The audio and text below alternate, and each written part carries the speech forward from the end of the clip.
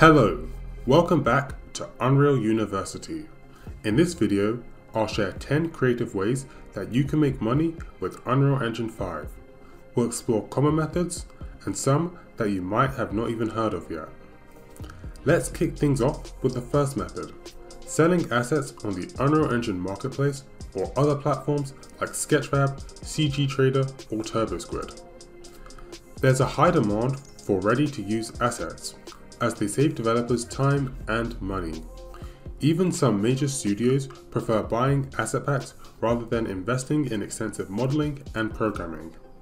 Games like PlayerUnknown's Battlegrounds and Ark Survival Evolved have used assets from the Unreal Engine marketplace in their final games. Quality is key. Successful asset packs have the ability to bring in thousands of dollars every month.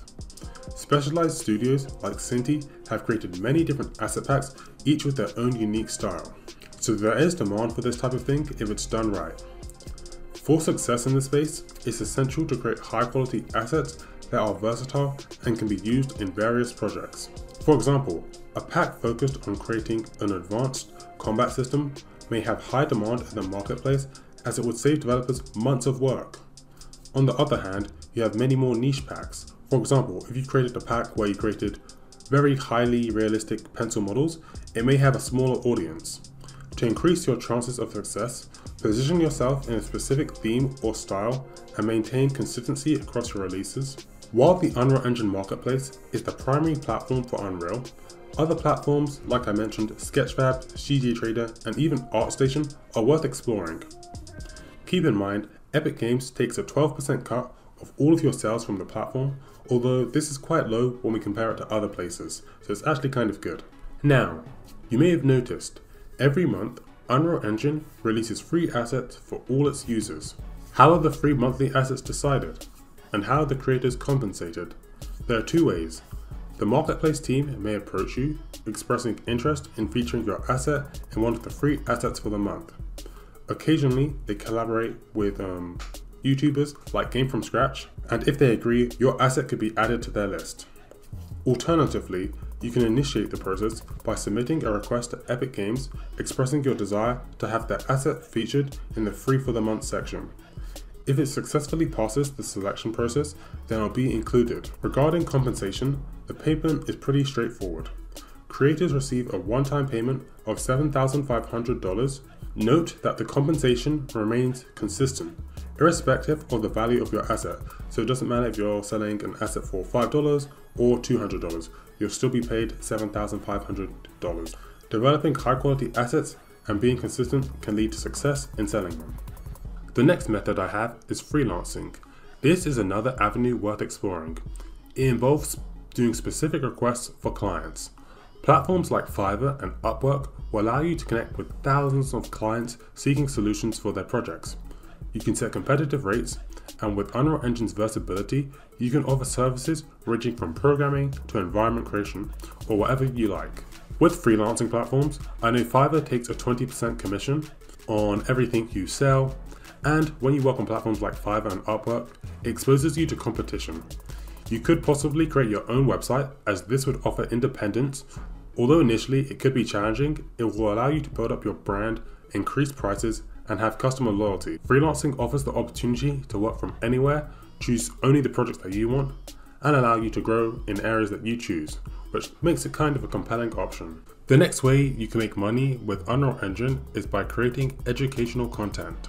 When I was learning Unreal Engine, I wanted quick tutorials which are straight to the point, as I found that more helpful when I needed to learn something. So that's the type of educational content that I created. I put these videos on YouTube, and with the YouTube Partner Program, I'm able to monetize these videos by displaying ads on some of them. You can also offer educational content in the form of private tutoring. You can teach people one-on-one, or maybe you can teach people in smaller groups. Or you can release courses on platforms like Udemy or your own website, which are specialized in a certain topic that you know quite well. Talking about education, if you're interested in learning how to create full games like the ones being shown on the screen right now, make sure to check out my website. I'll put a link to it somewhere on the screen right now. But this is not the only way. You could create interactive applications for learning specific topics or basic concepts enriched with visual aids, which can make the learning process more enjoyable and effective. For example, one educator used Unreal Engine to allow his students to design their virtual history museum projects. Their favorite aspect was the ability to make the museum that they've always wanted to visit. Many students think history is boring, but they enjoy video games, animations, and computers.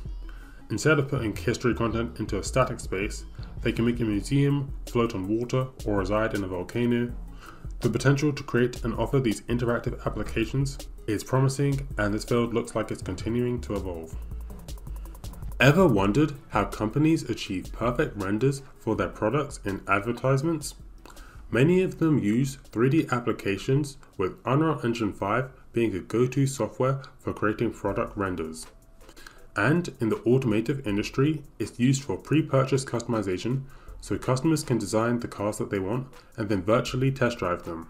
Epic Games has also partnered with major fashion brands like Louis Vuitton and Balenciaga with virtual events, which can showcase the growing trend of using Unreal Engine for marketing and testing virtual products. Offering rendering services to these brands can be lucrative. You can create a strong portfolio which showcases all of your virtual renders, which can help showcase your expertise. The next way you can make money using Unreal Engine is by creating virtual environments. In the film industry, it's very common for them to create virtual environments that characters can act in. These virtual productions use real-time environments projected on LED walls, which save time and money. It allows real sets to be combined with virtual elements, enabling rapid changes for directors. Specialized teams, including artists skilled in Unreal Engine, play a crucial role in creating the environments. This emerging form of production is gaining traction. For example, in The Mandalorian Season 1, they used this technology to shoot the series on a stage surrounded by massive LED walls displaying dynamic digital sets with the ability to react and manipulate this digital content in real time during live production. Making the right contact and showcasing your efficiency in this area can lead to opportunities in cinema, advertising, music videos, or independent productions. The potential for growth in this sector is considerable. Next up, we have augmented reality. Augmented reality is an interactive experience that combines the real world and computer-generated content.